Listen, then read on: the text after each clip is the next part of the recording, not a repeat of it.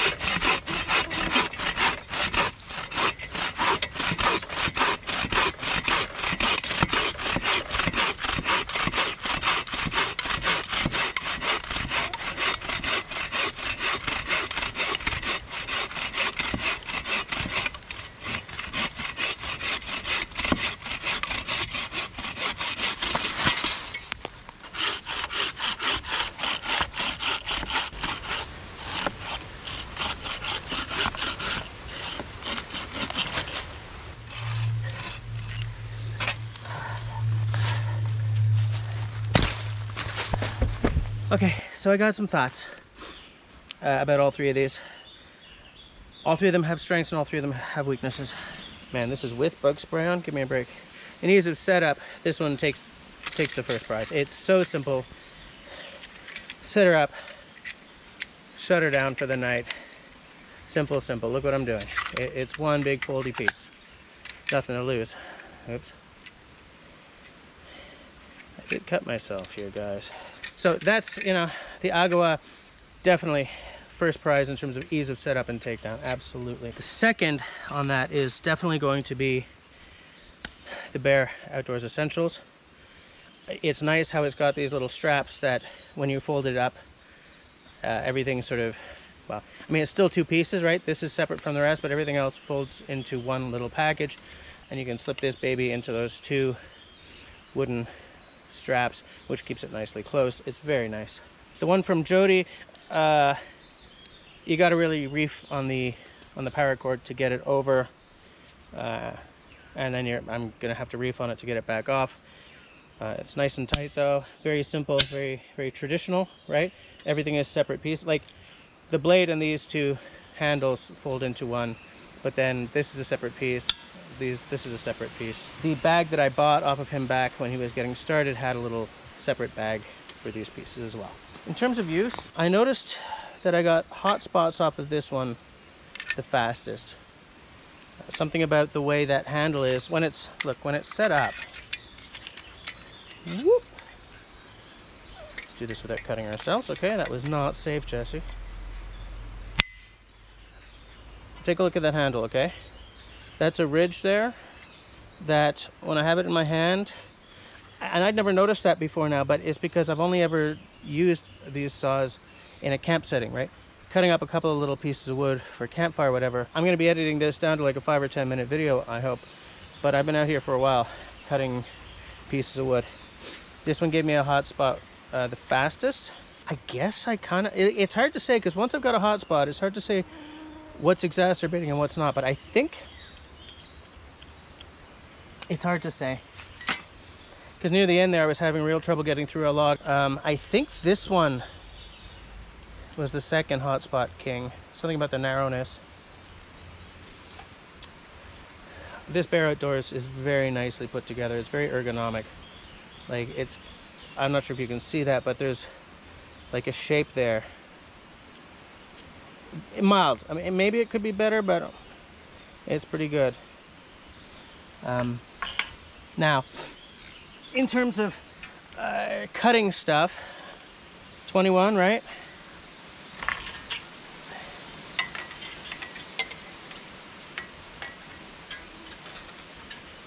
$24, I think. I'll check on that later, and if I'm wrong, it'll be right there.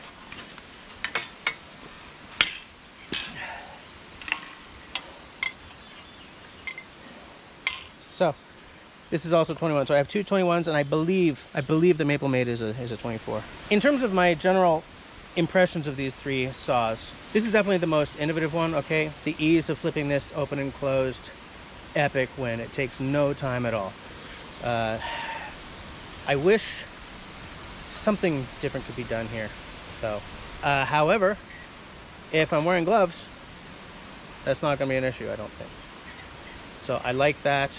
This one also has the tightest or tautest blade, which is nice. Now, they make their own blades, I believe, or they have them made for them. So, I'm sorry, I hope we're not getting blown out here.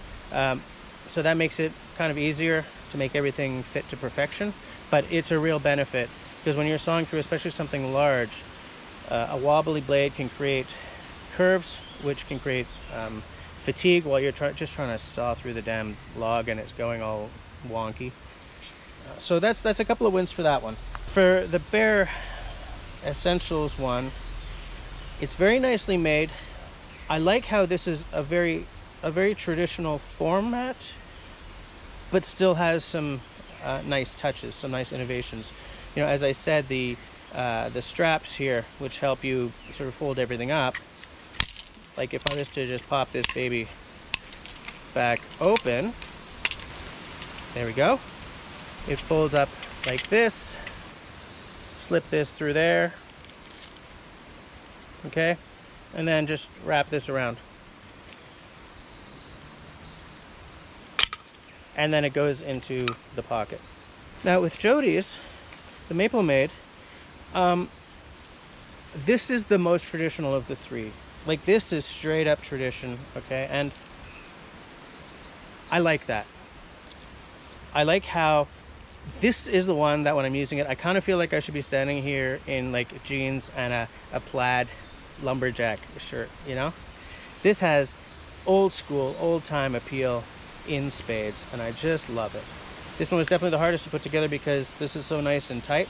So to undo it, very traditional. Like, man, once you get this loose enough, slip it out. Don't lose it. That was a lot easier than I was expecting. I guess what happens is this will sort of loosen up a little bit over time. Maybe I haven't been using my buck saws as much as I should. slip that off. Nice tight fit, by the way. I believe, if I remember correctly, he's made it subtly so that it is directioned. There is one end that goes in each. There we go, hold on. A little schmutz because I was accidentally sawing right into the ground over there. Now this one folds up with the blades on the inside, which is a little more protective than the bear one, but you know, everyone their own design, right? There you go. And again, I bought the extra case for this. The Agawa is not as tall as the other two, which is really nice. Like when I was cutting a larger log over there and there were some branches, low-hanging branches over it, that one got caught up in the branches less than the others. So that's a benefit of their design. I have noticed that sometimes I wish it was a little taller, like that there was more of a standoff between the top bar and the blade, because if I'm cutting something that's too big, it sort of bottoms out. But I mean, the others do that too. Look, is there a clear winner here? No. I think they're all nice in different ways. The one I grab for the most is the Agawa, just because it's easy to open up like fast. Also, for the Agawa, I bought the kit with 3 other blades, and changing blades on this thing is dead easy, right? It's a clip that you fling off, you take out the blade, you put in the other one, and then you put the clips back on. Don't lose the clips, but it does come with extras just in case you do, because I lose everything. So I mean, really a nice package. You can buy this just as the bear saw as well, save a little money that way, but the difference in price is not really huge, or it's noticeable, but it's not. One is affordable and the other is not, you know. So look, I'm happy to have all of these. What I would like to know is which one you guys would like to see more in my videos. These guys will all sell outside of Canada. The prices, look, when I bought the 2 wooden ones, they were at introduction pricing of 150 each. I think they're close to 2 something now, whereas the Agawa Canyon, you're sitting right around 100 to 150, I believe, for the 21, depending on whether you take the saw or the whole package. But I mean, it's definitely the most affordable of the bunch. It's not the one that's handmade in somebody's garage. The other 2 guys they make every saw. You know, they're throwing their work and their effort into it. So of course, I think that's a good buy. So yeah, I think that's about it. That's all I really wanted to say. As I always say, if you like what I'm doing, then please do the following 3 things. 1, comment down below. Which of these saws are you the most interested in? 2, please share this video. That helps me more than you could possibly imagine. And 3, leave me a smiley thumb. If you don't like what I'm doing, that's all right. Leave me a frowny thumb. Thanks for watching, guys.